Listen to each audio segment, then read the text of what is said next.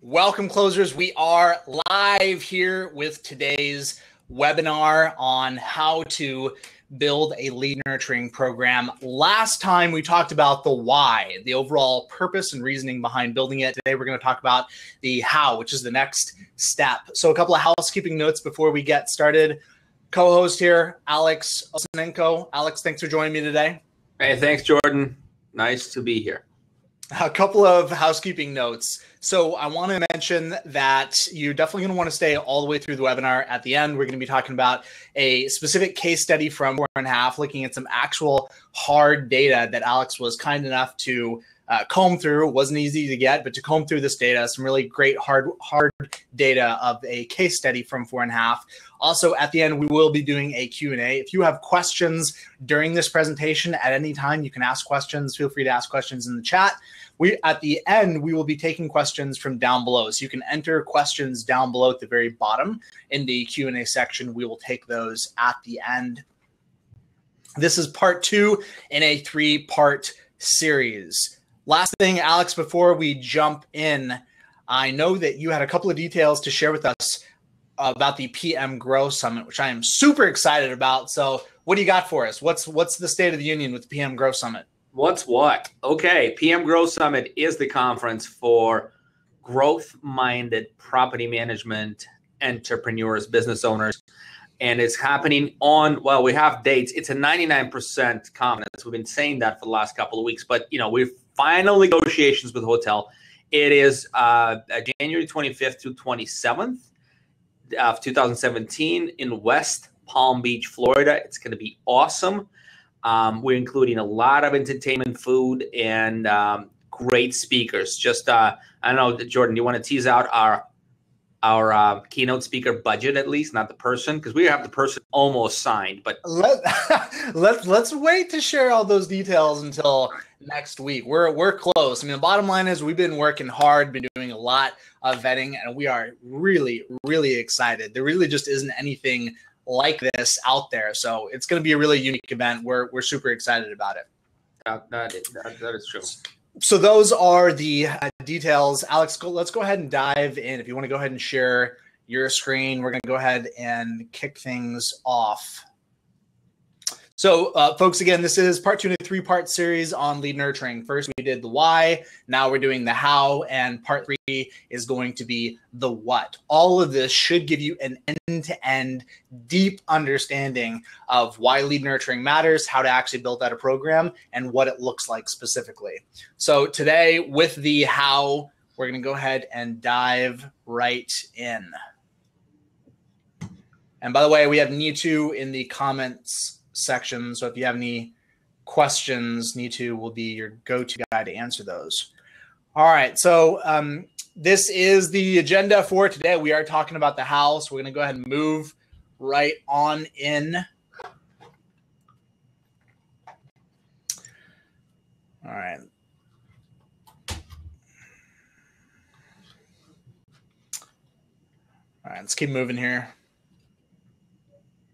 So we did mention last week, just talking briefly about this concept of the golden circle. This is something that Simon Sinek talks about, and it's really an important concept in my business. I know it's something that Alex values as well. And the overall philosophy is basically in any key area of life, when you're trying to get the best results, you have to start primarily with an orientation of why. What is the why behind what we are doing? And then you move on to the how. Once we've got past that, we understand what that core reason is, we move on to the how, which is the high-level strategy, and then the what, which is the tactical execution.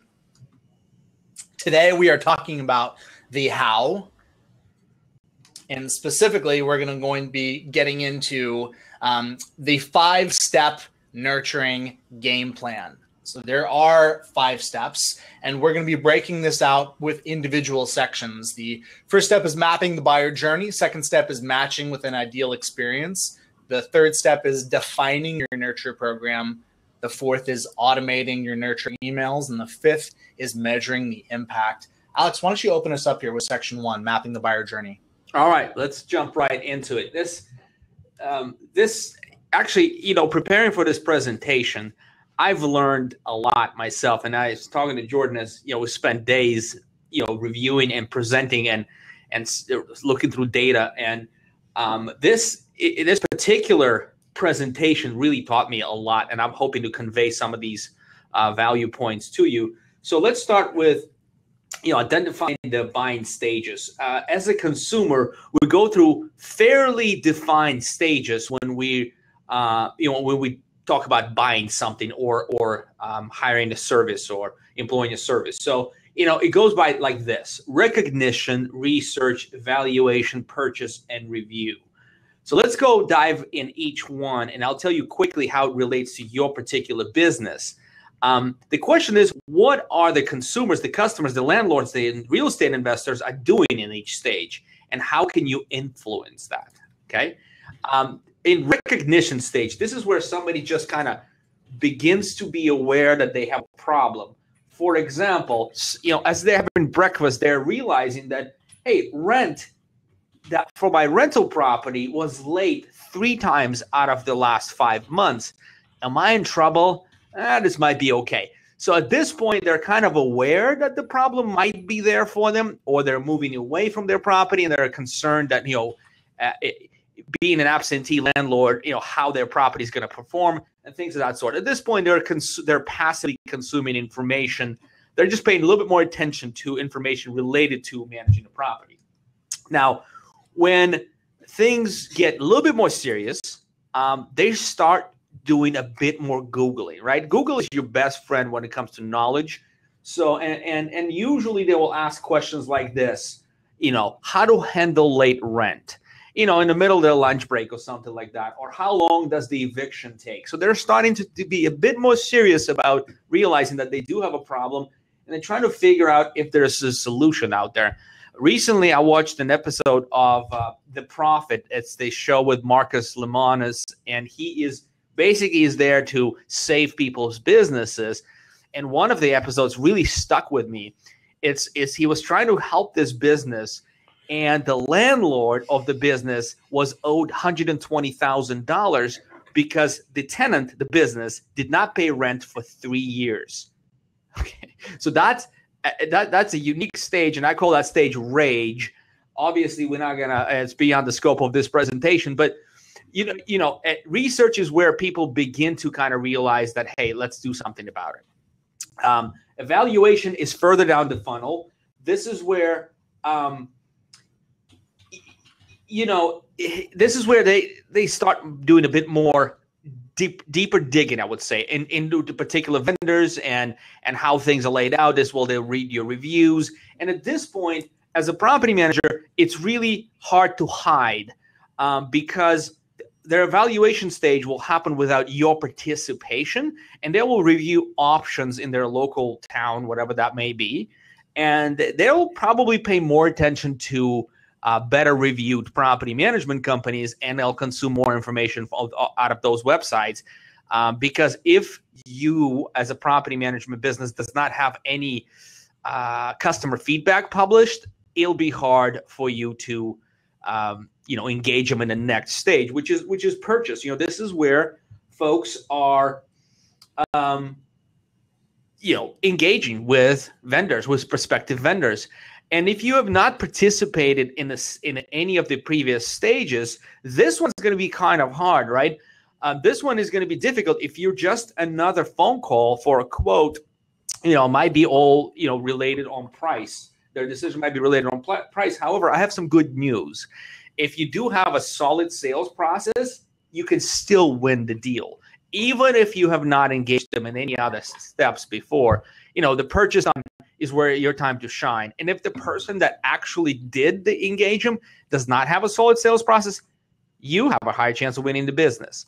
And lastly, the review is where you have two options here. Either you have an incredible customer experience, you provide your owners with an incredible customer experience, and they will become your brand ambassador, so to speak, where they're really happy. It's a breath of fresh air. Your service solved the problems.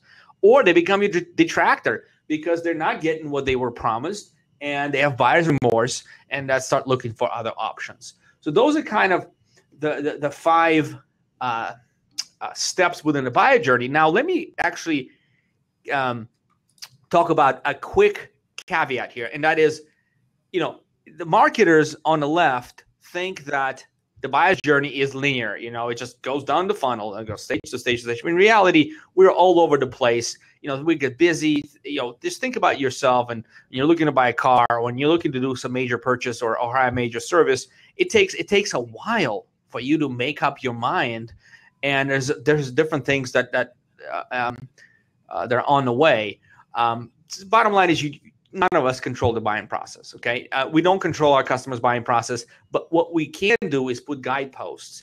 And specifically, I want to talk to you about the guideposts you can put to influence every step of the buyer's journey. And let's go back to the recognition. Okay, so in recognition, if somebody just becomes aware that they might be having a problem, the way you can insert yourself in that step, or put a guidepost in that step, is send them a mailer, or maybe meet them at the networking group and talk about the property management do's and don'ts. At this point, the consumer might be paying attention to your radio ad if you got one going. So that's kind of the awareness step. The next is when they're ready to do a bit more research. This is where you can really influence them and put a really strong guiding post by providing blogs, videos, and articles on specific how-tos, addressing the potential pain points of your customers. This is very few people do it, even less do it, put a real true education forth rather than the salesy content. And this is where you can really capture them in their buying journey with your video blogs and articles and such, to make them aware that, hey, solutions exist and these problems happen. And there's actually a service that solves these problems, which is property management. The next stage is evaluation. At this point, they're beginning to kind of look at your reviews, checking you out a little bit. And now they've already consumed some of your content. This is where they will go and download an ebook on your website, or they will sign up for your email list. It's a bit more of an engaged step. And then finally, going to purchase and review. When they buy, they'll speak to your BDM or business development manager. And if you provided the guideposts along the journey, the selling process is a lot easier. And of course, it's a lot easier to get them, to turn them into, a brand ambassador, somebody who can recommend your brand, recommend your company to friends, if you've participated throughout their journey. One thing that is, like, put a little common mistake in each section, and specifically this, for this one is, saying the same thing to everyone just does not actually can do the opposite of what you're trying to do. It just shows the lack of awareness and just really not caring on your side, the business side, and the consumer gets really discouraged if they begin to get canned information that is unrelated to their particular step in the buying process or their particular concern. You'll just alienate them, and so stay away from that. And if you do it right. Well said. Yeah, absolutely. So there's nothing wrong with canned information as long as it is canned to meet the needs of the specific individuals that you're dealing with. So now we're going to go ahead and transition over to doing a poll. So you should be able to see down below at the bottom of the screen, there is a polls section. Click on that tab for polls, and we're going to answer poll number 1. Poll number 1 is, do you currently have any content offers on your website where people can access content by providing their email address? So this is just a basic exchange here. Somebody is giving their email address, they're getting some content. Do you currently have an offer like that on your website? I got a couple of votes coming in here. 50-50 at this point. All right, 50-50. All right, so we'll call it a day at 50-50. So we got basically a toss-up here. Some people answered yes, some people the answer is no, kind of a mixed bag. The next question is, what are the specific types of offers? How are they positioned, and how effective are they at actually converting? But we'll get into that in the next section. So I'm going to go ahead and share my screen and take us on to section number 2. Here we go. All right, so section number 2 is where we're going to be talking about meeting those buyer stages with the appropriate follow-up action items. So we basically want to say, these are the buyer stages. This is what the process that people go through in the process of buying from you. How can we match that with the appropriate types of experiences that people want? And this right here is fundamentally the goal. This is what success looks like. When we're meeting those buyer stages, we're combining your unique value and expertise, the right timing of where that individual is at, what they're looking for, as well as their specific interest and needs. So timing, interest, as well as your unique value, brand experience. When all those things come together, that's when we experience success. The problem is most companies focus here. This is what 99% of companies in the market do, which is basically just talking about yourself, your services, your pricing, your offering, me, we. You don't want to we on top of prospects. That's not going to end up well. What we want to do instead is to combine these, because without the right timing and without properly addressing individual customers' needs, your information about yourself is completely irrelevant. But if you have these, if you combine these elements, this is where we do the slam dunk of education. And so let's talk about the specific types of content that allow us to do this. When we talk about tying all this together and doing the types of lead nurturing we're talking about, really content is kind of the meat and potatoes of what we're using to accomplish this. And so when we talk about types of different content, we're talking about early stage, middle stage, and late stage. What does that mean? Early stage is higher up in the buying funnel. People are not committed. They're doing research. Your goal is just to get eyeballs. Middle stage is where there is some level of engagement, but people are trying to understand what criteria they should use to make a buying decision. Late stage is when people are committed to buying and they're evaluating specific vendors and they want vendor-specific information.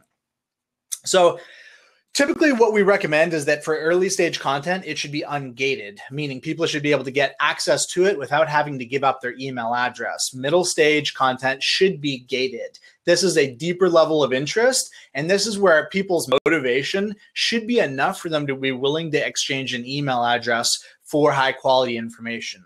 And then at the last stage, late stage, this is also ungated because this is basically sales collateral, and anybody that wants to read about your company, your services, and your pricing, you should absolutely allow them to do so and not provide any impediments from that. So in the lists here, we talk a little bit about the specific types of content, but let's just actually give some specific types of examples of early, middle, and late stage content. So this would be early. This is an ebook put out by Bigger Pockets. Shout out to Joshua Dorkin. And this ebook specifically is the ultimate beginner's guide to real estate investing. You can imagine this is just broadly applicable to both folks that don't even own a home, to maybe a existing homeowner, to somebody that owns a couple of rental properties, maybe an accidental investor. Broadly available, broadly interesting content. So it's early, top of stage, get as many people in the funnel as possible. Once they're in the funnel, now we're drawing them down a little bit further. And this is directed towards the person that is really seriously considering about hiring a property manager, but they don't really know what to look for. They haven't done this before. So now we give them a guide to be able to evaluate the different property managers they may come into contact with. This is pure gold for somebody that has maybe gotten a couple of different quotes, but they're still just kind of unsure as to what are the right questions to ask, etc. And then finally, an example of late stage content. This is an actual pitch deck. So this is put out by Renters Warehouse. And if you meet with Renters Warehouse in person, you're going to get a copy of this specific pitch deck that they offer to each and every lead that they meet with. This is high quality sales collateral. That's why it belongs at the bottom of the sales funnel. So here's a major caveat that I want to give about everything I have just said. When we're talking about meeting the buyer's needs with your custom tailored process, you have to recognize that you have different audiences, and that's obvious. I know you're aware of the fact that you're going to deal with an accidental landlord, maybe hopefully some institutional investors and people that are somewhere in between. So the assumption, the kind of the implicit assumption with everything we've talked about up to this point is that you only have one audience, but that's not true. You have multiple audiences. And so to accommodate that, we have to make sure that we're keeping in mind, what do these individual audiences need to hear? What are their specific questions that they have? And then offering content that is custom tailored to each of those individual audiences. Some people in marketing speak will call this personas. Persona is a great way to do it. This is a great idea, and this is an advanced level tactic. You do not have to keep in mind separate audiences starting out. If you have a one-size-fits-all lead nurturing program, that's a great place to start. Over time, additional segmentation is what you should be striving to graduate towards. So when we talk about matching the ideal experience, the most common mistake that we see in this section is talking at people instead of to them. And this basically just goes back to wanting to talk about yourself, what you do, what you offer, why you're the best, how you're number one, your awards, etc., as opposed to actually recognizing that your primary orientation should be around what the consumer wants, what the consumer needs, and then spoon feeding them that content. Step number 3 in the 5-step process is defining your nurturing program. And before I move on here, Alex, anything you want to add on the previous section about matching the ideal experience? I'll tie it into the data that we've collected on a case study to kind of really show what the results may look like. And towards the end, as I present my little case study, but no, so far so far is really good, really good. Awesome. So we'll keep moving here, talk about defining the nurture program. We've already talked about mapping the buyer journey, meeting that mapping with an ideal consumer experience. Now we're going to talk about actually defining this program. And there's some basic elements that constitute a lead nurturing program. If we look at these specific criteria, these are basically what we're talking about. You have to have a defined objective, entry and exit criteria, touch points and key messages. You have to have frequency and timing nailed down, and you have to understand what kinds of assets are required to get the job done. So let's start up at the top, a defined objective. You have to have a reason and a purpose for having a lead nurturing program. I know that sounds obvious, but a lot of people look at marketing automation as basically a panacea or a one-size-fits-all kind of cure to the problem of lack of marketing results. But you have to really get granular, both in general and then at the macro and the micro level of what you are trying to accomplish overall with your lead nurturing program, and then with each constituent part. So that could be for each defined audience, for each email, you have to have clear objectives of what you're trying to accomplish. Secondarily, you have to have entry and exit criteria. Well, what does this mean? This basically means you have to understand under what circumstances you are going to feed people into your funnel. For example, you go to a networking event, somebody hands you a business card. Do you take that and then enter that person on a drip campaign? No, you shouldn't, because you don't have permission to email that person. It's possible that somebody gave you a business card and under other circumstances, you somehow gained explicit permission. But in general, that wouldn't be a good example. A good example would be somebody downloaded an ebook off of your site, and now you're going to drop them into a sequence of follow-up pertaining to whatever content was in the ebook that they downloaded. On the backside, exit criteria. So a common mistake that we see is emailing cold, dead lists that have basically been flogged to death and have had either a lot of bounces or no kind of a response in the form of an open or a click through in a very, very long time. We don't want to do that. It's going to hurt your deliverability. So you need to have clear criteria for when you're going to take somebody out of your active list, when you're basically going to scrub them. It sounds counterintuitive, but it's a really important best practice. Let's talk about the touch points and key messages.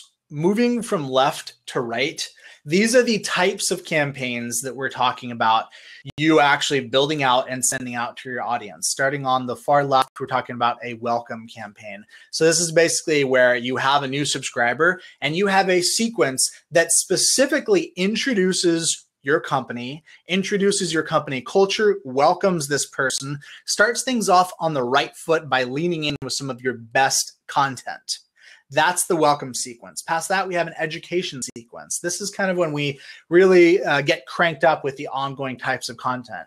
And we're going to start with that top of funnel content. So this is going to be more educational, more broadly appealing. And we're going to allow people to self-qualify. And when I say self-qualify, what I mean is we're going to allow people to either engage or not engage with that high value, broadly applicable content. And if they engage with it, if they click on it, if they open it, if they go to your website, now they're raising their hand and saying, hey, I'm interested. I want more. Let me deeper in the funnel. And that's when we would move on to a why us type campaign, where we're talking about the overall kind of fit between problem and solution. So their specific problem is that they either have a bad tenant in their unit, or they're looking to get into real estate investing. They're looking to get more out of their portfolio. And we're going to match that with how your specific offering addresses those problems. So this is where we would bring in some testimonials, case studies, some behind the scenes kind of stuff about what is different about your specific company. Next campaign would be a close campaign. So this is now where we're actually in a situation where we're in the formal sales process. And I want to make very clear here that the vast majority of companies that we deal with, they ignore the first 3 steps and they start on step number 3. And really, most folks don't have any kind of lead nurturing program, period, but they start on step number 4, which is close.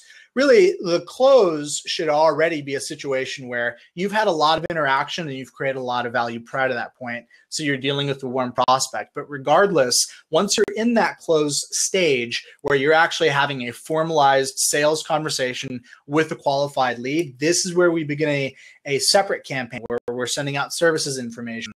We're doing a pre-appointment demo video and a post recap along with testimonials. So basically, at every waypoint during the actual sales process, we want to use lead nurturing to actually buttress and support that sales process. So the emails that are going out here are very distinct from those individualized transactional one-to-one emails that are sent out by a salesperson. These are marketing emails that make that salesperson's job easier and accelerate the sales process.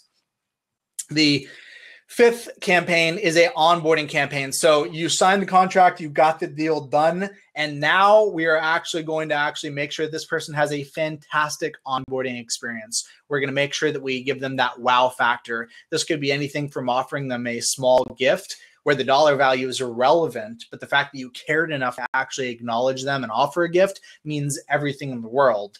We want to set expectations. We want to give them a clear understanding of what's happening now that they are a client. The worst thing that can happen is to land a client and now to have them feel lost or neglected after you've signed the contract. That's kind of beginning, that's beginning the process of apathy that eventually leads towards churn. And lastly, a retain campaign. This relates to overall customer engagement, trying to understand, are people happy? Surface unhappy customers to be able to nip that in the bud and deal with it early on. And also hopefully solicit reviews and referrals. So these are 6 broad categories. And in the next webinar, we're going to actually, in part 3, the what, we're going to show specific examples in each of these categories. But broadly, these are 6 types of campaigns that different messaging will fit into. Alex, any thing to add here? Yeah, thank you for the prompt. So brilliant. I mean, this is brilliant. But I just want everybody to know that neither myself, a marketing company, nor Jordan, the sales CRM guru, are anywhere near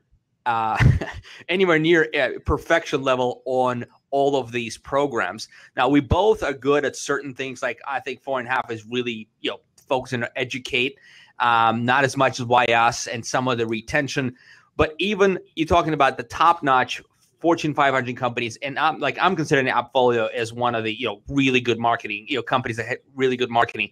They don't have all these points checked. But what's important is to understand that this is what the success looks like. And let me give you a quick story, which is just really, to me, it kind of solidifies this drive to success rather than the success itself as an end to the means to the end. So one of my heroes, Gary Vaynerchuk, Gary V, he's a media mogul, and his whole goal in life, like he wants to own the Jets, right? The New York Jets, the football team, is all about that. And when people ask him, like, what happened? Are you close? He goes, no, it doesn't matter. It's the journey that matters. Like, I have this goal, this almost unachievable goal at the end, but the journey is what matters. So I guess what I'm to bring it back if you have only one thing and you're doing it right, from there you can iterate and improve. And this is a lot to do.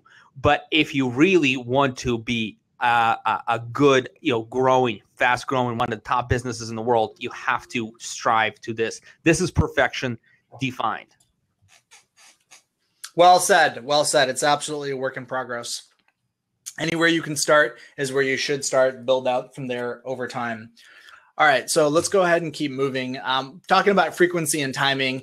Frequency and timing is essential. You have to be thoughtful about when these emails go out, what the cadence is. In general, you can kind of look at what's on the screen here. These are some good overall guidelines, but I just want to give you a broad general rule, and that is the further that you get from the initial point of contact, the more that you need to be mindful about making sure that your frequency and timing is driven based on engagement and that you're focused on delivering value. One of the things that we see happening is when an initial sales inquiry comes in, after that sales inquiry happens, whatever the timing and frequency is for the first 14 days, some folks are still doing 6 months out. And the reality is when you had an active sales conversation going on within that first couple weeks, there was much more justification for you reaching out more aggressively. 6 months from now, you should not be emailing somebody once a week and asking them if they're ready to follow up with you. So in general, we want to make sure that the timing is in sync with what the expectations and the engagement level we've had is. Lastly, we want to talk about assets required. So in order to do this, in order to pull off, Alex made a great point. Start wherever you can, but wherever you're starting at, you're going to have these things. You need to have a landing page or somewhere to host an offer or a form. You need to have content assets, whether that's an ebook, email copy, and the email copy, of course, is hugely important. Making sure that it's well drafted, it's well written, it's dialed in. I hate seeing spelling mistakes in sales errors. If you can't spell properly, what the odds are? If you can't take the time, because everybody can spell properly, but if you can't take the time to use spell check in the 21st century before you send out a professional sales email, what does that say about your overall service? So this is the big picture of what we are trying to accomplish. We're trying to nurture people all the way through the funnel, top to bottom, from the beginning of the buying process all the way to the end. At each one of those phases, our goal is to nurture them to the next step, nurture to the next step, nurture to the next step. If they get to the purchase phase, we've had a sales conversation and it goes sideways, that's okay. Because if you have a lead nurturing program in place, you get a second chance. You get the opportunity to redeem and recycle that lead upstream back into the prospect category, send out more interesting content, keep nurturing, keep maintaining the relationship, and you get to be patient enough to wait until they're ready to have that follow-up sales conversation and jump back into the active buying process. If you don't have a lead nurturing program and you don't close them, that's it. Too bad. You're never going to see them again. And lastly, when you get them to that post-purchase review phase where they're asking themselves, hey, am I happy? Was this worthwhile? Did the expectations they set at the outset get delivered now that I'm a customer? It's at that phase that we are nurturing for a positive review, we're nurturing for customer loyalty, and we're nurturing for that referral. If you have a robust lead nurturing process in place, you should be consistently generating referrals, not out of one-off asking and trying to be mindful when you're dealing with the customer, making it haphazard, but systematically generating referrals off of systematically happy clients. So with step 3 in the 5-step series, the most common mistake that we see in trying to define a nurture program is that there is no program. There's just a couple of disparate elements. And I see this all the time. Here's a great example. Somebody attends one of these webinars, they hear what we're talking about, and they think, oh, you know what? Hey, I need an ebook. And so they come up with an ebook, and it's actually a good ebook. And then they place that ebook on their website. On the very bottom of their website, on some backwards page that nobody can find, and the form is like broken.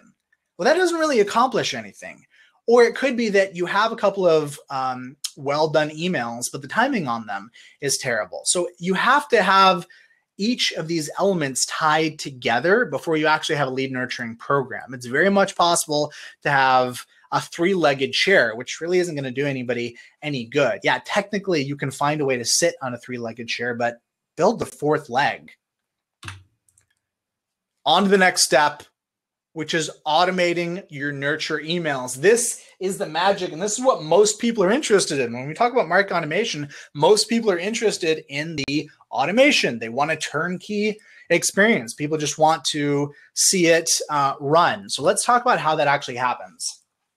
So you may remember this story if you attended part 1 of this 3-part series on lead nurturing, where we talked about a major professional failure that I had earlier in my career with a business where we created amazing content that generated hundreds of thousands of views, but ultimately was a failure because we were failing to capture emails and nurture those emails off of this content. So there was a giant loss associated with it. There's a link in the bottom afterwards. If you're looking at the slides, you can go back and view the entire story. But what did we do next? When I started my next business, the very first thing I did was I created another piece of amazing content. But what did I do with that content? I funneled people to drop their email address. And as soon as they dropped their email address, I began this patent pending crazy secret sauce process of delivering value on a frequent, early, and often basis. So this is basically a sales course with drip emails that go out over a series of weeks. And this is what it looks like. When you actually sign up, this is one of the first emails that goes out, basically giving you a little preview of the content with a link to read the rest of the article on the website. Spend a lot of time on the content, but what's really important is making sure that the emails are engaging enough to pull people towards it, that they're experiencing real value. And this is what the sequence looks like overall. I believe there's 10 emails in this specific sequence for the sales course. And you can see that the timing is set up so that these emails are going out on weekdays, not on the weekend. There's about a week delay between most of the emails. And so that's absolutely essential. You have to have your timing and your sequencing correct, making sure that it's going out. You know, you don't have a key email going out on Christmas Day. But that's the very beginning. When we really want to take it to the point where we're going to get maximal value, we want to use more advanced, what we call segmentation and sending logic. And so let me give you an example of that. Here is a email in the sequence that does not always go out. This specific email, which is basically an ebook on information about lead response time, it's an ebook specifically about that. We use some more specific criteria here. So this back here is email number 4. Well, email number 3 was talking about why speed matters in sales and why following up quickly is really, really important. If you read that email and if you actually engaged with that email, then we're going to send you this follow-up ebook because it's related to the previous email. So the point here is we're using some conditional logic, and I've created this in MailChimp. And right now the point isn't to get really into the weeds about conditional logic. We're going to talk about that more on the part 3, which is going to go more into the weeds when we're talking about what. But you get the basic idea. So let me give you another example. Email number 10 in this sequence is what we would call a sales email. So after you've gone through the entire course, you've got all this value that we've laid out and created. Now I want to send you a soft follow-up of, hey, I saw you recently completed the Lead Simple Sales course, and I wanted to reach out to offer a personal tour and a 14-day free trial to Lead Simple software. It's soft, but nonetheless, I'm segmenting it further. What if somebody signed up and they gave me their email address? They didn't read any of the emails. They didn't click on any of the links. Is it a good idea? Is this going to be a good use of my energy to send out that email? Probably not. And so we're segmenting it further. For that specific sales-oriented email, we're segmenting based on engagement. In this case, MailChimp has a function called member rating, which is kind of an aggregate roll-up of engagement. And we're saying, if we have had meaningful engagement, then send out the sales-related email. If not, skip it, because we know we're going to have other opportunities to nurture. So if we don't send out that sales-related email, that doesn't mean I'm never going to email this person again. That just means I'm not going to send out this specific email at this specific point in time. So we're going to get more in depth with the nuts and bolts of setting up automation and triggers and stuff like that on part 3, the next webinar. But what I want to say in summary about this is the most common mistake that we see with automation is that the email system is used like a meat cleaver or a baseball bat instead of a surgical tool. I frequently run into folks that are excited about automation, but the way that they're excited about doing it is just setting it up and having it run and having very little investment in how it works. What it does, just start sending the emails, crank it up, start sending the emails. And oftentimes this turns into a spam issue. Somebody says, hey, I bought this list from a realtor. I want to blast out all of these. I want to blast out this list of 1,000 realtors with my five reasons why you should start sending us referrals. Bad idea, and you're going to get zero value from that. Alex, am I the only one? Have you run into that kind of attitude about automation? All the time. I fell on my face, initially when I was learning about how this whole thing works, 5-6 years ago. And it is a very common practice. It's just, you want to kind of dip your toe in the water and see, what results you'll get before you invest any more money. And the easy way out or way in is just grab a list of an Excel list and drop it into your favorite mail provider and send them a salesy email, and then proclaim that email marketing does not work because you get banned from that email service. Happens all the time. No, it's quite normal. This is that kind of remember that buying journey that you and I just been talking about? Right. So typically the buyer journey for the email marketing for small business starts at that recognition. And once you get to research, you start making mistakes, which is fine, because if you didn't make them, you would know what to do. The thing is just attend webinars like this and really get educated about this and do it as a surgical tool, not a cleaver. I like that analogy. I'm going to steal it. Well said. So let's move on to our second poll of the webinar. I'm going to go ahead and kill my screen share. Guys, down at the bottom, we do have another poll. So look at that tab. If you haven't answered it, please do so. Poll number 2 is, how closely do you track your sales and marketing performance? Oh, interesting. Oh, okay, fine. We got one honest person in the room.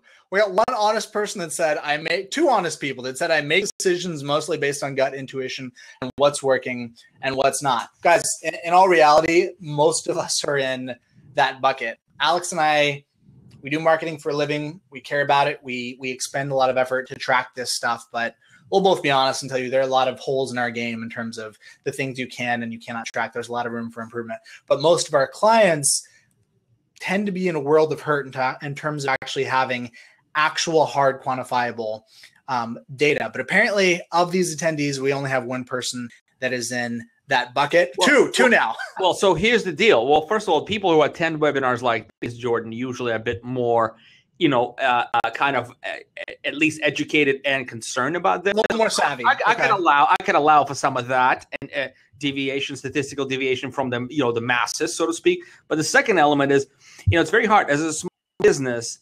It's very hard to prioritize tracking, measuring, and data digging, so to speak, to be able to make the right decisions.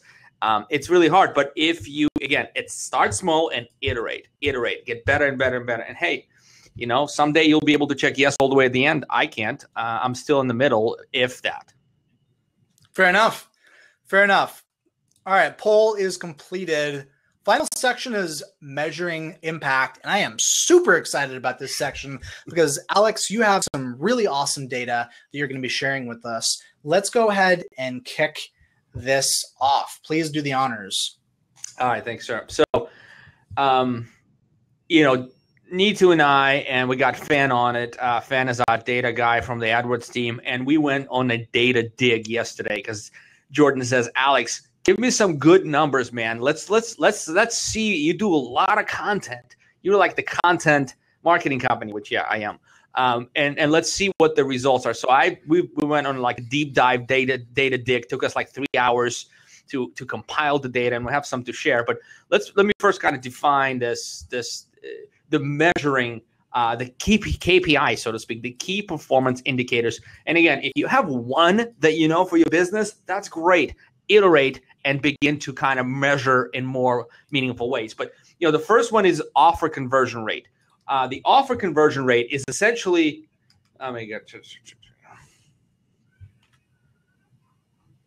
if you have that ebook download, or if you have 9 reasons to hire a property manager, or 9 reasons you might not need a property manager, if you have that ebook and it's downloadable on your website, you got to be able to figure out what is the conversion rate. How many people seen the offer versus how many people actually participated in the offer and gave you the email address. So that's a useful metric. The next one is the open rate. I like this a lot. This is more of a, let's call it, some will say vanity metric, because this is only tells us how many emails are being opened.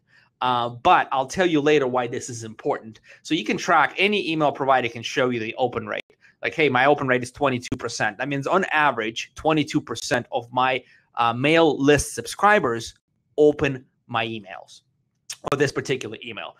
The next one is the click-through rate. This is more important of a metric. This is engagement metric on steroids. I love this one. Click-through rate means that if somebody opens the email, do they take action? And if they click the link, as Jordan said, his sales scores had the continuation of the article and potentially a video and a graphic on the website. Somebody reads the email and clicks the link. That defines an engagement, and I love that. This is a good metric. And again, it's easy to measure, because no matter what email provider you will use, this is the KPI that they will provide to you readily, and easy to find that. Next thing to know for your business, and this is a bit more advanced, but I think it's not difficult, it's prospect to lead rate. Okay, just look at all your prospects, that are on your mailing list, that are part of the downloaded ebook, and figure out how many leads you have, and then that you get your prospect to lead rate or ratio. Next one is the meeting rate. Same thing. From those leads, what is the percentage of people that go all the way down to the meeting? And finally, a conversion rate. You get from, and so you'll be able to measure top down, right? From the email list to the sales inquiry to the meeting to the close. What is the conversion rate that somebody that inquires for your business all the way down to close? What is your conversion rate? And Jordan, what is a good conversion rate? And you run software, CRM software for hundreds of property managers out there. Why don't I put you on the spot here and you tell me what the average conversion rate is, you think? Average conversion rate within the industry from lead to close is 13%. Okay.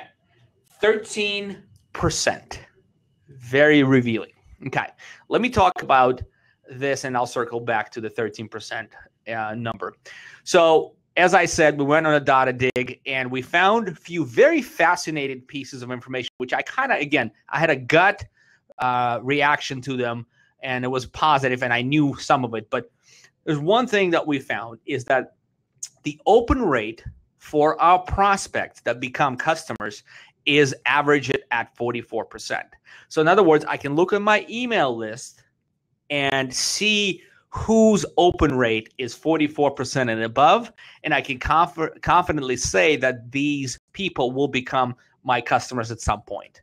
Another thing, the click-through ratio for people on our mailing list, subscribers who become customers, averages out 14%. So these people are very engaged, and 14% high number. It's a very good number for click-through ratio. In other words, this is when somebody they actually click and watch the video, or click and go to the website, or engage with that email by clicking on some link on that email. Now let's get a little bit into more interesting stuff. Okay, so this is the average number of days it takes to go from a first contact to a signed contract for 4.5 customers and prospects. 318 days on average. So the first contact can happen in 3 ways. Either we do a cold reach out. So one of our sales team sends an email to a property management company that says, hey, have you, how's your reputation doing? Have you started, gaining reviews? Here's some books, or here's a guide on how to improve your reputation. It could be somebody we meet at the conference. We shake their hand and we introduce ourselves. And or it could be someone who called us and they're still in research stage. They're just not ready to buy 4.5 services yet. They're not there yet. But 318 days it takes on average from someone to first meet 4.5 to do work with us. Okay. It takes 221 days to go from an email list opt-in to signed contract. So we're now going. So there's a bit of a few months between the time you first met 4.5 to the time you go on a mailing list. And from there, it takes 221 days to trust us. And it all boils down to this. On average, it takes 31 weekly educational emails for someone to become a customer of 4.5. Okay. So what that means is for 7 months and 3 weeks, I'm putting content, top-notch educational content that has no me in it whatsoever. No we, no me. It's all about how to run a property management business more effectively, more efficiently, how to grow, and that kind of stuff. People who read our blog, they know that it's all about quality, and there's no me in that blog. So 31. So if I was in the business for 7 months and I was cranking out those emails on a weekly basis, I was putting a lot of effort in those emails, I would get 0 phone calls. I would get 0 customers until week 31, right? Week 31 is where I begin to convert my readers into customers.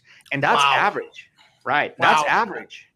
That's absolutely amazing. This is so cool that you've been able to pull this information together. So obviously, because it's an average, some people will convert sooner, some people will convert much later. But 30, I mean, at the end of the day, 31 weeks of effort and patience, that's amazing. And I got to ask you, Alex, talking about the learning curve here, how long did it take you from when you started your business to you figuring out that you needed to do consistent content creation? And how did you feel early on in that first window when, okay, you decided to commit to it, but it was like week after week after week with no actual results? Like, just talk to me about just kind of like where how you managed your mental state to actually get to the point of reaping this harvest early on. Yeah. No, that's a very good question. And the answer is very simple. I started the content and education before I started this business. Wow. Day 1, day 0. Day minus 6 months, because I was still part of Appfolio. I was doing a lot of NARPM talks on this subject of social media and marketing, just because Appfolio wanted to give back to the property management community. So we wanted to educate on things not related to software. And I was the guy doing a lot of talks on these marketing stuff. And people ask me questions. I'm like, okay, I answer the same questions every time. Why don't I start a blog? So I started a blog, and that's where it snowballed, right? This is, it's at first it was very quiet. Nobody cared about my videos. Nobody cared about my blogs. I admit, I look at my content way back. It wasn't that great, but it was pretty good given the fact there was nothing available back then. 5 years ago, 0 information on how to grow your company. Absolutely 0, nothing. So from that 0, what I had was something, right? And then from there, I decided to form a company with 5 customers already committed and ready to go. I didn't just say, okay, well, pie in the sky, let's do property management marketing because, it's a thing. No, it's the customers were already at my door saying, okay, can you do this for us? You seem to be the guy that knows. And maybe some of these customers are on this, first 5 customers are on this webinar. Maybe then identify yourself if you are.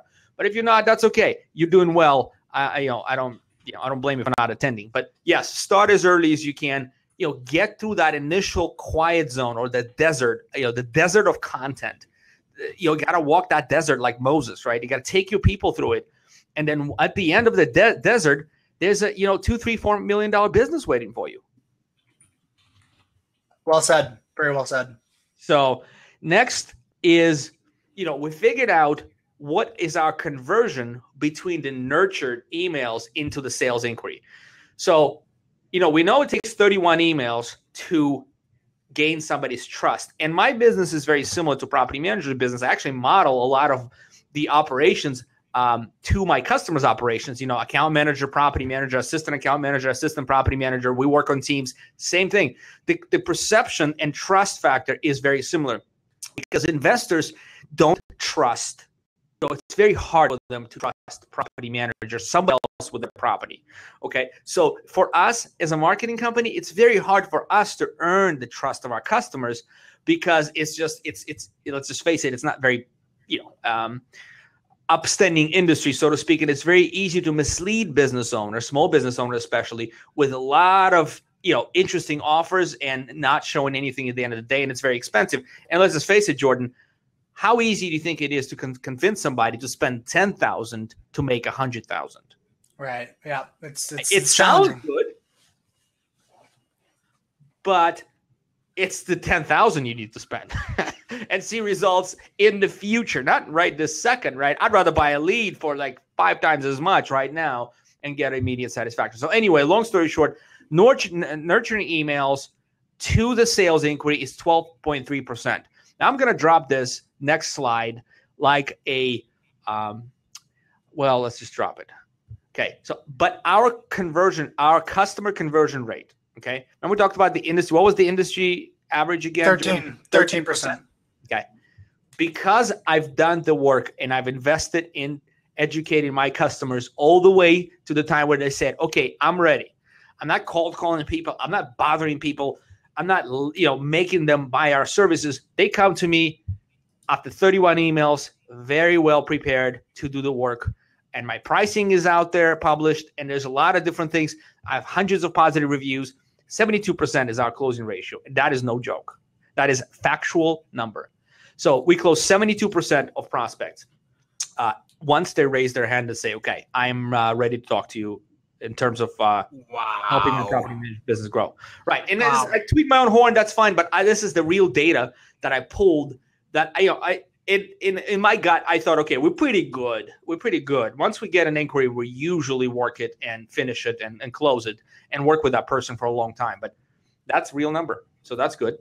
That number, I'll just camping out on that for a second. That number is insanely high. And so this relates to what we would call sales acceleration.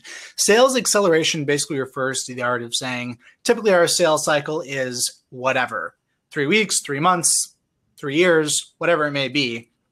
We want people to go through that process quicker because we want to land more deals. We want to support our salespeople and we want to capture more revenue quicker. So with sales acceleration, all of this lead nurturing stuff directly applies to that. And that number is so 72%. That number is so high.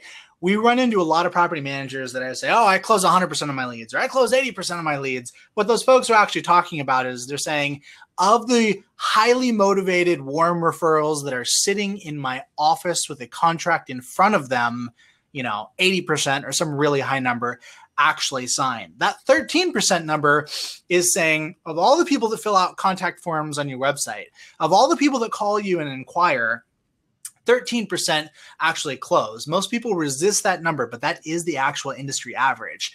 So even though it's not the same thing, because that industry number is for property managers and you guys are a marketing company, 72% is still insanely high. I'm blown away. And seeing that number, I'm even more motivated to keep investing in content and lead nurturing, just seeing how that pushes your close rate up overall. The space of property management and investment real estate, is aching for thought leaders, because it's such a location-based business. You cannot be the guru that knows it all and get all the business out there. You have to be, boots on the ground, thought leader, and it's not hard to do. And it is very easy to duplicate the success. You just got to commit to content. It is the magic. It works. I keep, this is the lifeblood of our business and the lifeblood of our customer businesses. This content that you work so hard to put together will define your company's growth and future for years to come. No doubt about that. Here's the proof. And believe me, it's not easy to sell $10,000 product to make somebody $100,000. It's not easy to sell property management to an investor who's concerned about the quality and how their home is going to be handled. So we're in a similar position. It's a complex service. It's a complex, it's a trust-based an experience-based kind of a buy. So invest in content. That's all I can say. Let's keep going. The average return on investment for email marketing, according to Direct Marketing Association, is 4,300, which is 4,300%, which is like massive, right? This is like numbers like, is that really true? So I did my own, and I actually factored in the labor, the copywriting costs. I factored in the cost of the platform. I factored in the cost, every cost related to us producing emails. Okay. And according to my numbers, we returned 5,700% on a dollar invested in email marketing. That is an unbelievable number. And that when I saw that $4,300 number, I thought that was just a bunch of smoke. It can't be right. And then I did my own numbers on our own data dig yesterday, and this is the real thing. So it is possible. It is out there. And I encourage everybody to pay attention to lead nurturing and content as future of your business. One common mistake we find is, we try to use metrics to justify our gut decisions. And sometimes it's okay as a small business owner, but you have responsibility to your employees. You have responsibility to, your family to use data to make decisions. And it's not that hard to do. And when you do have lead nurturing program, you can iterate. As I said, you can start really small and then iterate, get better and better and better and better. And the fact that very few people do it is the window of opportunity, I think, at this point. Totally agree with you there, Alex. So guys, as we mentioned, this is part 2. Part 3 is coming up. In part 3, we're going to be talking about the what. So we are progressively peeling this onion, going from the why, going from the how, and next talking about the what. And the what is basically the specific examples, the specific scripts, the specific copy, the specific topics, timing, sequencing, et cetera, that you need to be able to build out a lead nurturing program. On that webinar, we're going to have Dee Alamong, who has a ton of experience with marketing, automation, and a number of years in the property management industry. So I am super excited about that. Now, at this point, I want to mention that we are going to be taking Q&A at the end of this webinar. So if you have questions, guys, down below at the very bottom, you can you can submit a question, and we will be answering those during the Q&A section. I see there are a couple of questions in there already.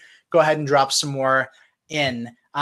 Before we get to that, though, I just want to, Alex, I want to give you some airtime here to just tell us briefly about how 4.5 specifically helps their clients with everything we've been talking about, lead nurturing, et cetera. Yeah. So very simply, our challenge is to grow a property management business, grow a small business.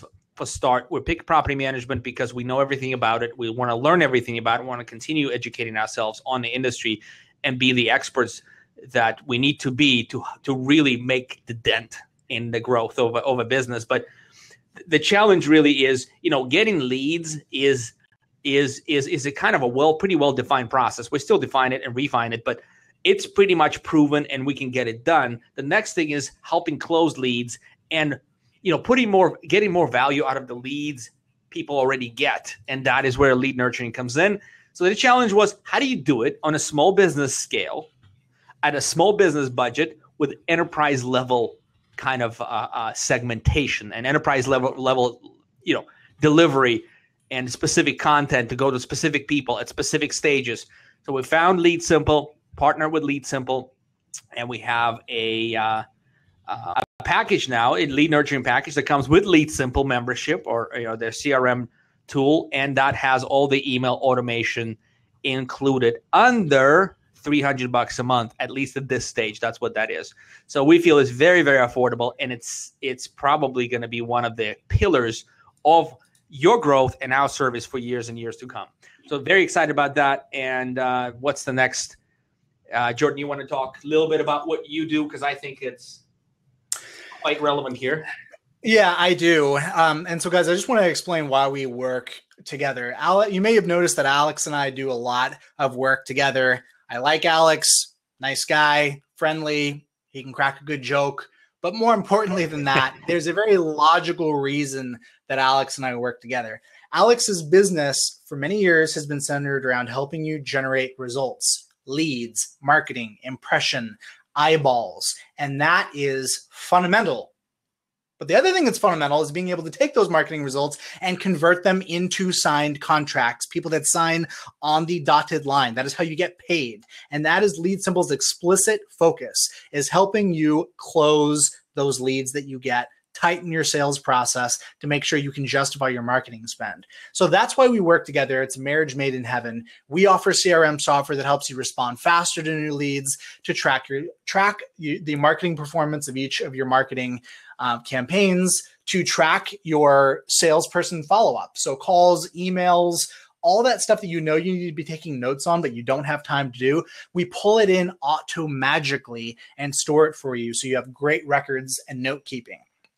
And lastly, we do help enable workflow automation and drip campaigns. And the section of, or the portion of that you can do inside of Lead Simple is those transactional emails. So you already probably have some templates, or you make your own templates by copying and pasting emails that you've sent out previously and using and recycling them again. We basically help you do that on steroids, with thinking about the timing, with thinking about the stage specific coordination, et cetera, as well as coordinating the entire thing with the types of marketing emails that are more graphical, that obviously weren't written by a person, et cetera, that could be sent out from somewhere like MailChimp, et cetera. So we wrap it all up in one. Check it out at leadsimple.com.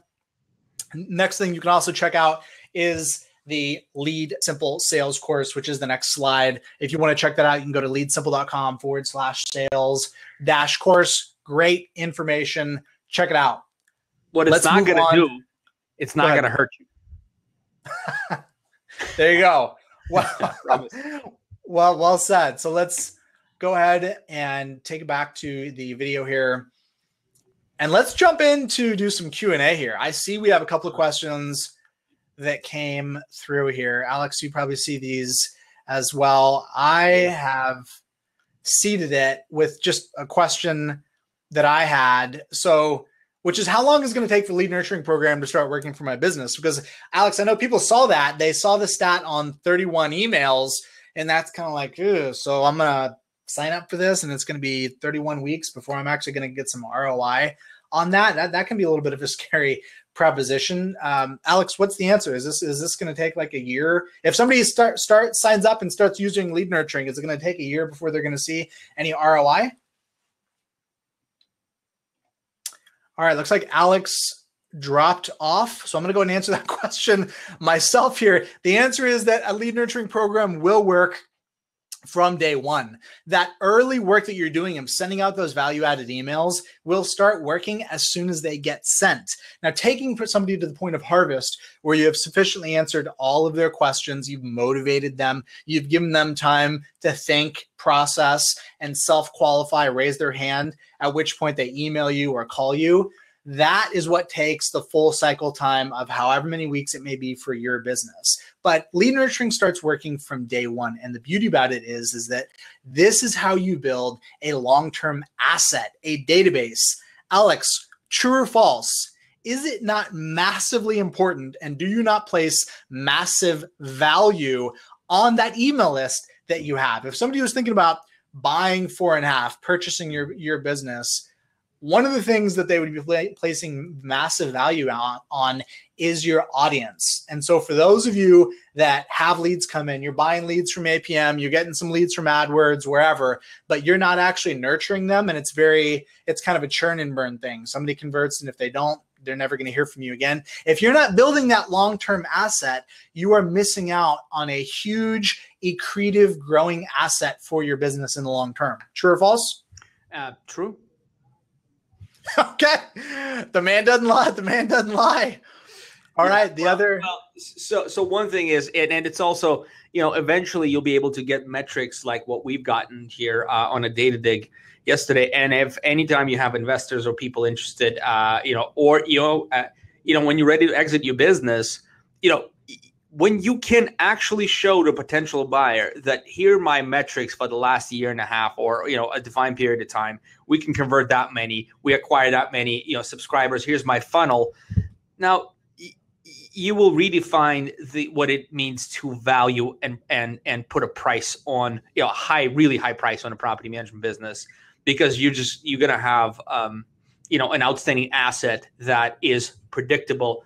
And whoever your investor is, or the person who buys your business will be able to put value on that, and you get a better price. Absolutely.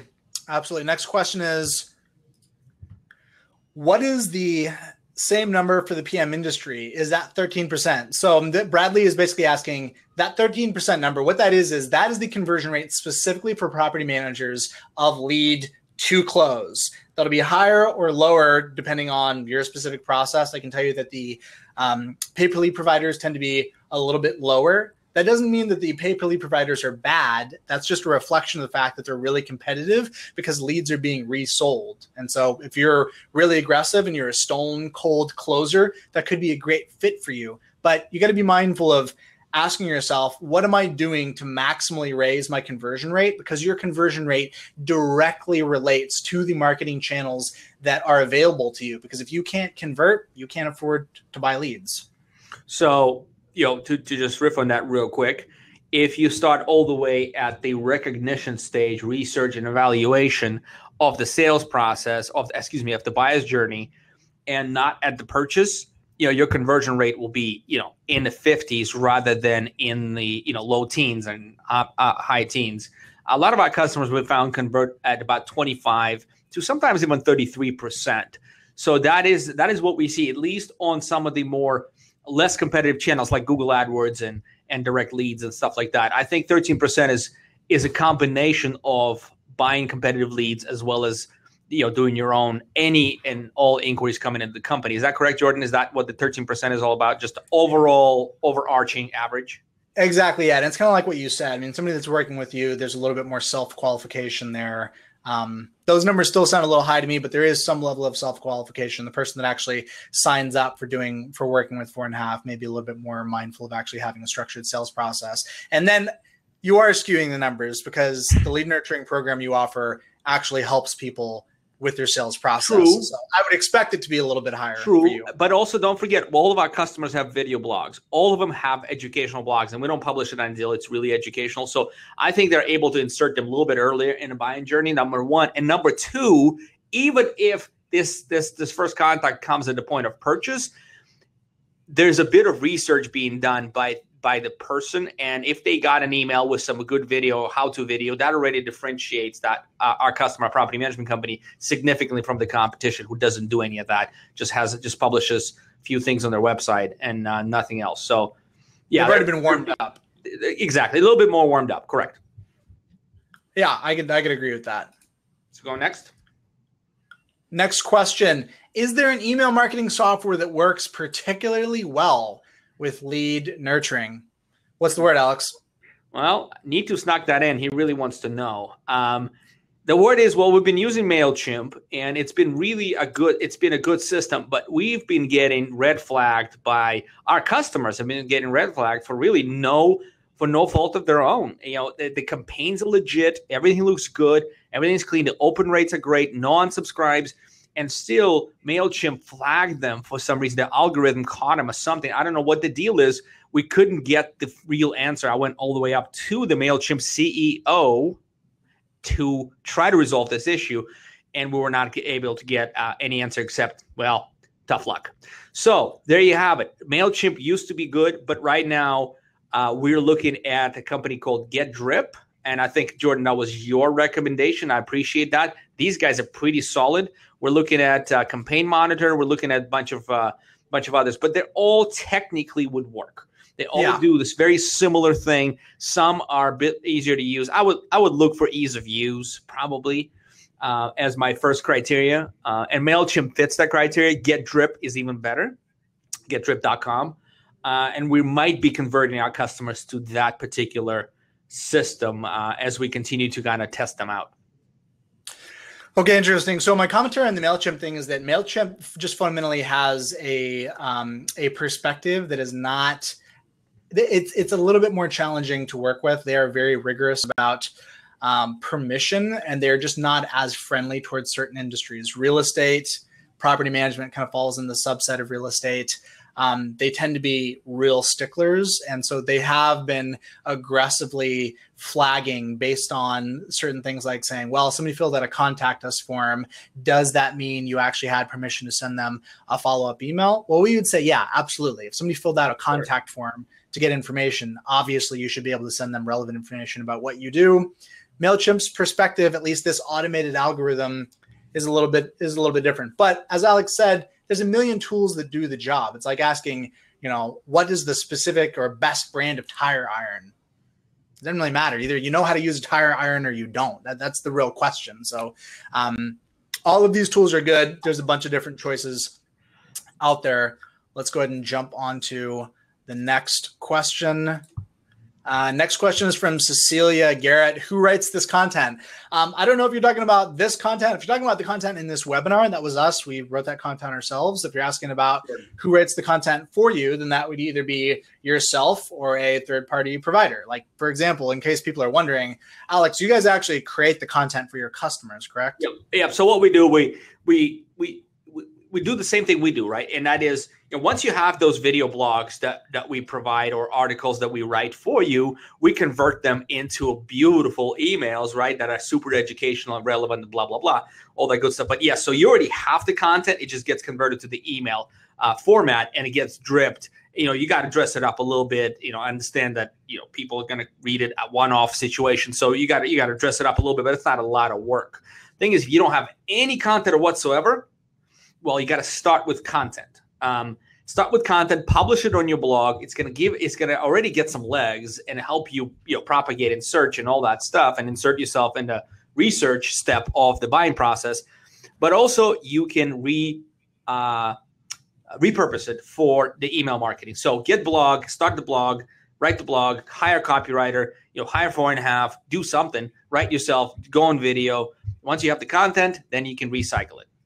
But the point is, you guys offer a done-for-you solution. You're not saying you figure it out and then we'll repackage it. Like, this is an end-to-end done-for-you solution. We actually have a pre-packaged content that for people who don't have video blogs, it's fairly, it just educates real estate investors and landlords on all the intricacies of property management. But we prefer to ship your own content rather than the stock content, which we also have. All right. Well said. Content is key. There's no doubt about it.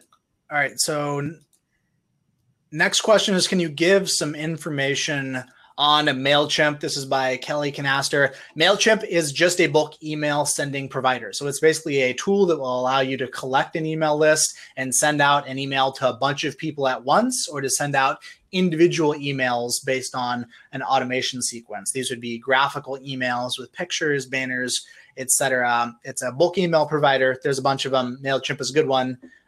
That's the skinny on MailChimp, Kelly. Next question from Bradley. After nearly 2 months of AdWords campaign with 4.5, we are now seeing a 30 to 40% close rate on those that contacted us, and we haven't even started lead nurturing yet. Well, Bradley. All right, man. I'm impressed. Well, as I said, let me comment on this. First of all, Bradley, thank you in the bottom of my heart, but I really glad to see those results. But remember, because I have this written on my wall, and that is, during the purchase stage, as I mentioned, even if you haven't inserted yourself or guided them through the recognition, research, evaluation, even at the point of purchase, if you have the best sales process, you will likely have a very good chance to win. And that's hats off to you. You probably not close them yourself, or you have a great BDM that really pays attention. Nice work. Not bad. Those are some really solid results, Bradley. Final question is from a Nitu Sidhu. I haven't heard of this Nitu character he dropped before. Nitu is asking, what can you do with the emails that you create for greater effectiveness? Well, Nitu, that's a really broad question. And my answer is find out next time on part 3 of this 3-part series on lead nurturing, where we're going to be talking deep about the what. Again, the exact copy, the timing, sequencing, frequency of how to actually build out a lead nurturing program. We've talked about the why. We've talked about the how. Next, we're going to go deep, even deeper than we've already gone, because we've gone pretty deep already into the nitty gritty. So need to tune in next time and you will find out, my man. Wow, what a good setup. All right. So, hey, that's what we had today. We've answered all of the questions, guys. Thank you so much for attending this webinar. We really appreciate you being here. We will send out the email about the next webinar, part 3. Alex, thank you for joining me, my man. For those that are curious, when are they going to get some more information? Because people are emailing, they're calling, they want information about the PM Grow Summit. Tell them now. Like, the people are getting anxious. Like, when are they going to get the info, Alex? First things, Jordan, you did a lot of work for this webinar. And again, as I was preparing for it, I learned a lot. The data dig was pretty revealing for me. And I really appreciate the work and the effort you put into this one. It just shows the kind of person and the company you are. It's not no half measures. But the PM Grow Summit is going to be the same. No half measures. And Jordan will keep me honest. Will keep me working hard. And that would be January 25th through 27th. 2017 in West Palm Beach. We're about to finalize the hotel. Next week is where we're shooting. I'm going to be in Hawaii next week working on this, in Hawaii on vacation, working on this with Jordan to get that email out to you and start selling tickets. 150 people. It's limited to that amount of people. We cannot accommodate anymore. We have some super duper keynote. The guy, just secret like that. The guy I've been following, the father of content marketing, the guy I've been following from day one. He is the reason I started this business, and he's the reason we are where we are today. He is my hero, and he's going to be probably speaking. Jordan wouldn't let me share the name, but that's okay. He'll be probably speaking. I'm excited, man. Yeah. It's a big one. I'm really, really excited. So, guys, that is the skinny. If in between my ties, I can get Alex to draft the email with me, we're going to get out next week. We're super excited to give you those details. Thanks for attending. We'll see y'all soon. See you soon. Bye-bye.